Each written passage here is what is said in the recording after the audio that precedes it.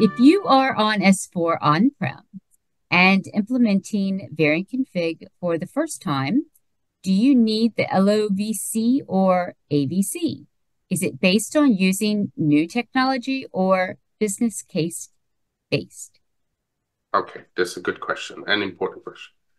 For private cloud customers, first public cloud. In S/4HANA public cloud, there's only AVC, so we don't need to talk about, no question. In private cloud and on-premise, you have both configurators in place. And if you are starting new, don't go for VC. I This makes agree, because it's going no to be sense at outdated. all. It is there. It is in maintenance. We will not touch it. There will be no enhancements.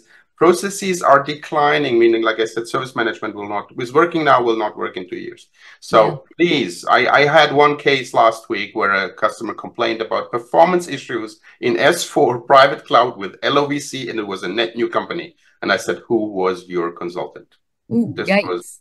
no, this was Yeah, not. that's because they don't know how to do ABC If or you go anything. for you don't even think about what you could do is if you describe a business process and say, hey, there's a gap in ABC, maybe there is one, then talk to us. And I'm sure we know it already, but talk to us and say, we are in full development. We have several teams of 10 building the product. Also teams, if you count everybody working on configuration, it's much more because I just count ABC. And we're connected here and there, production order, sales order, commerce, BTP, CPQ. If we count all these people, a lot of people are working on variant configuration. Yeah. But we don't do this for LVC. So this would be really a not good move. And you will anyhow need to move to AVC. So I would, as a new, no question, as existing, you can do it immediately. You could do it step by step. You could start a big bang. You have all the choices you have, right? Yeah, because you're not doing any kind of new tech. Nothing new will be on LOVC. It's like maintenance mode. People were in maintenance mode. However, you can keep it. Yeah. We are not for a while. In this case, you could keep what you know from ECC, right? But let's say, the solution order configuration, the sales order and the configuration, it's the same.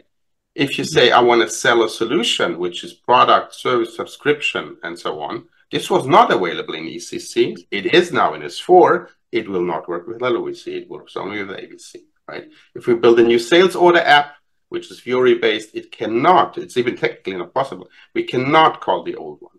It needs to be the new one. And Andreas just sent me a hint, AI also. We're focusing on ABC when we build AI cases, right? That's true. And it's not that, of course, and I'm not in sales, right?